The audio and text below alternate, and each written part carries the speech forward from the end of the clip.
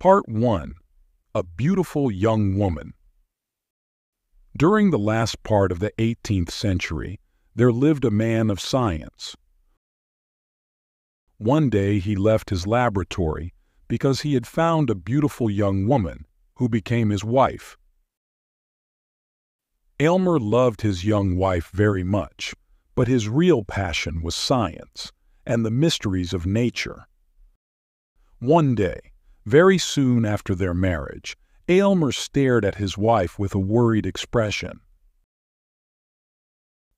"Georgiana," he said, "did you know that the mark on your cheek can be eliminated?" "No, I didn't," she said, smiling. "People have called it a charm, and I believed it. Perhaps on another face it could be a charm, but not on yours. No, dearest Georgiana, your beauty is almost perfect, but I hate that birthmark." "You hate it?" exclaimed Georgiana, who started crying. "Then why did you marry me? You cannot love me if you hate my birthmark." In the center of Georgiana's left cheek, there was a strange red mark. It had the shape of a very tiny human hand. In the past, young men had liked the tiny hand. They said a fairy had put her tiny hand on her beautiful cheek. Some envious young women said that it destroyed Georgiana's beauty. Before their marriage, Aylmer did not think about the birthmark. But now it had become a frightening obsession. Georgiana's beauty was almost perfect, and he could not tolerate this defect. It was an imperfection of nature. It was nature's way of showing that we are only mortals. Their happiness was ruined by this birthmark. When Aylmer woke up in the morning and opened his eyes, the first thing he saw was Georgiana's crimson mark. When they sat together by the fire in the evening, his eyes always looked at the birthmark on Georgiana's cheek. It was the mark of her imperfection.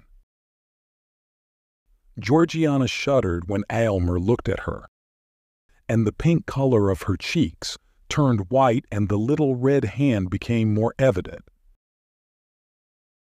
It looked like a red ruby on a white stone. Late one night, Georgiana said, "My dear Aylmer, do you remember anything about a dream you had last night? A dream about this horrible little hand?" "No, I don't," replied Aylmer, who was surprised. But then he added coldly, "Maybe I did dream about it, because before sleeping I thought about the hand." "And you dreamed about it," continued Georgiana, who was almost crying. "It was a terrible dream. How can you forget it?" How can you forget this sentence? It is in her heart now, and we must take it out. Do you remember the dream? Aylmer now remembered his dream. He dreamed that he was with his servant, Aminadab. He was trying to remove the red birthmark. But as his knife went deeper into the cheek, the little hand went deeper and deeper. At last the little hand caught Georgiana's heart, and Aylmer wanted to cut it away. When he remembered the dream clearly, Aylmer felt ashamed. The truth often comes out in our dreams. Until now, he did not realize that the birthmark had had a terrible influence on him. "Aylmer," continued Georgiana seriously, "what can we do to eliminate this birthmark? Maybe it will cause a deformity, or perhaps the mark is as deep as life. But can we eliminate it forever? Dearest Georgiana, I have thought about this a lot, and I am sure it can be eliminated." "Oh, then please do it." "I am not afraid of the risk, because life with this birthmark is awful. Either eliminate it or take my life. You are a great man of science. All the world knows you. I am certain that you can do it. Please save me from madness." "My dear wife," cried Aylmer, "don't worry. I have thought about this problem very much. I am certain that I can make your cheek as perfect as the other. I know I can correct this error of nature, and my happiness will be great." "Then the problem is solved," said Georgiana. Her husband kissed her right cheek, which was perfect. The next day, Aylmer told his wife about his plan.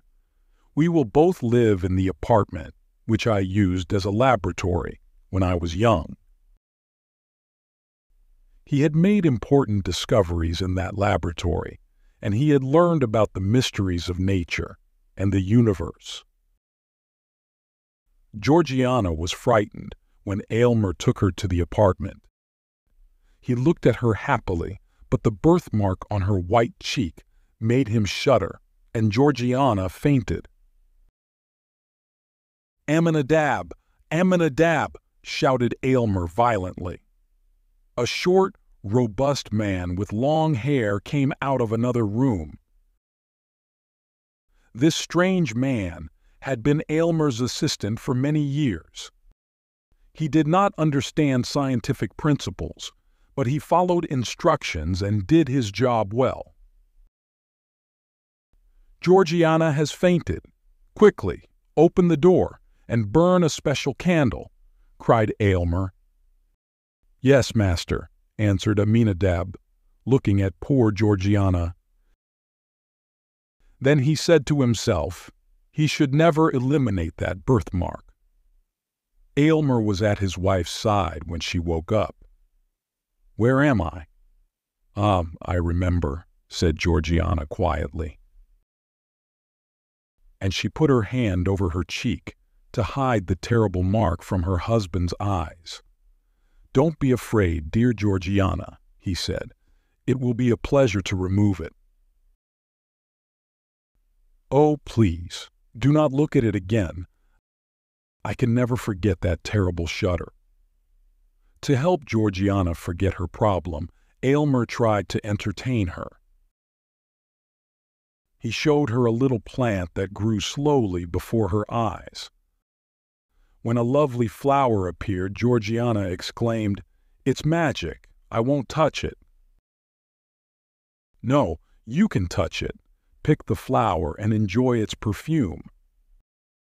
But when Georgiana touched the flower, the plant died immediately, and its leaves became black. Then Aylmer decided to create her portrait on a piece of metal. He used a scientific process that he had invented. The result was frightening because the portrait was difficult to see, but the birthmark was clearly visible. Aylmer was angry and threw the piece of metal away. He soon forgot these failures and continued studying science and making experiments. He often went to Georgiana and told her about the mysteries of science and about the history of alchemy. He told her that science could do many incredible things, and it could easily remove the little hand from her cheek. When Aylmer mentioned the birthmark, Georgiana was always very unhappy. Aylmer worked many hours in his laboratory with the help of Aminadab. One day he showed his wife a small crystal ball. "What is this?" asked Georgiana, looking at the small crystal ball with a gold-colored liquid. "It is very beautiful. It looks like the potion of life. In one sense it is. It is the potion of immortality. It can prolong life or destroy life." "Why do you keep such a terrible potion?" asked Georgiana in horror. "Oh, don't worry, dearest Georgiana," replied Aylmer. "Look at this powerful cosmetic for the skin." "Are you going to use it on my cheek?" asked Georgiana. "Oh, no. Your cheek needs something that will go deeper, much deeper." When she looked in the mirror and saw the red birthmark, she hated it more than anything. Part 2. Perfection is dangerous. While Aylmer worked in his laboratory, Georgiana looked at the books in his library. There were books by scientists, poets, and philosophers. But the most interesting work was a big book written by her husband, in which he wrote down every experiment of his scientific career. The book was the history of his intense and ambitious life. As Georgiana read it, she loved Aylmer more and more. She knew he was a great scientist. However, many of his experiments were failures, and this made her very sad. One day, she put her face on the open book and started crying. When Aylmer entered the room and saw her, he said, "It is dangerous to read a wizard's books. Now that I have read this book, I adore you more than ever," said Georgiana. "But wait for this success," he said, "and then adore me if you want. But now I would like to hear your beautiful voice. Please sing to me, my dearest." So Georgiana sang, and Aylmer was very pleased. Then he returned to his laboratory. But Georgiana had forgotten to tell her husband about a strange sensation she had felt on her left cheek for the last 2 or 3 hours. So she entered into her husband's laboratory for the first time. The first thing she noticed was the furnace with its intense fire. All around the room, there were tubes, cylinders, and other scientific instruments. The air was filled with strange vapors and odors. But what really surprised her was Aylmer himself. He was as pale as death and worried as he prepared a strange new potion. He was so different from the man she had seen a few moments before. "Carefully, Aminadab, carefully," he cried. "This is a very important moment." "Ho! Ho!" said Aminadab. "Look, master, look." Aylmer raised his eyes quickly and became very angry when he saw Georgiana. He went to her and took her arm. "Why did you come here? Don't you trust your husband?" he cried angrily. "Now go away." "No, Aylmer," said Georgiana firmly. "You don't trust me, and you don't tell me your worries about this experiment. I will accept all the risks." "No, no, Georgiana," said Aylmer impatiently. "I will drink any potion you give me. I trust you completely." "My dear wife," said Aylmer, "you must know that this red hand is deep inside you. There could be danger." "Danger? There is only one danger, that this horrible birthmark remains on my cheek," cried Georgiana. Remove it, or we will both go mad." "Your words are very true," said Aylmer sadly.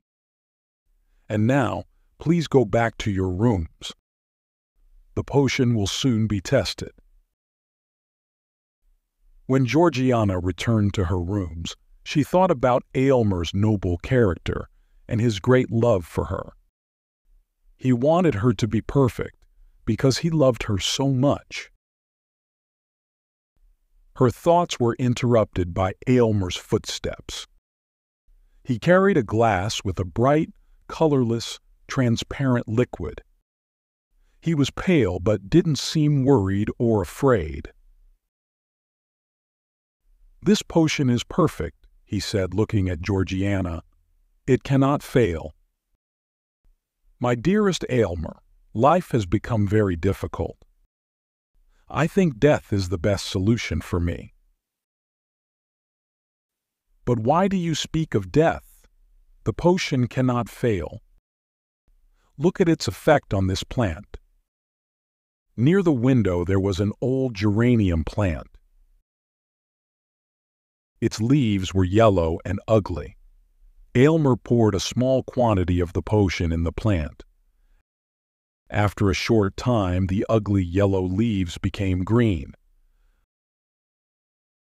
"I didn't need any proof," said Georgiana quietly. "I believe you. Give me the potion. I am happy to drink it." "Drink then, my dearest wife. Soon your body will be as perfect as your spirit." Georgiana drank the potion and gave Aylmer the empty glass. "It is like water from a magic fountain. Now, dearest Aylmer, let me sleep." She fell asleep almost immediately. Aylmer sat by her side and watched her very carefully. He often looked at the birthmark on her white cheek. At first it was very visible, then it slowly disappeared. "It's almost gone," said Aylmer to himself. "Success, success, but Georgiana is so pale." He heard his servant laugh. He too was delighted. Aylmer looked at Aminadab and said, "You served me well. Heaven and earth have done their part. The experiment is a success, Aminadab." These exclamations disturbed Georgiana's sleep. She opened her eyes and looked in the mirror. She smiled weakly when she saw that the little red hand had almost disappeared. Then she looked at Aylmer. She was worried. "My poor Aylmer," she said quietly. "Poor? No, I am the richest and happiest man, and you are my splendid wife. Now you are perfect." "My poor Aylmer," she repeated lovingly. "You have done your best. Your intention was very noble, but now I am dying." It was true. The fatal hand was linked to Georgiana's life. When it disappeared, Georgiana's life disappeared too, and so she died. Aylmer had wanted perfection, but he did not realize that perfection was not part of this world. And so he lost the woman he loved and destroyed his happiness forever.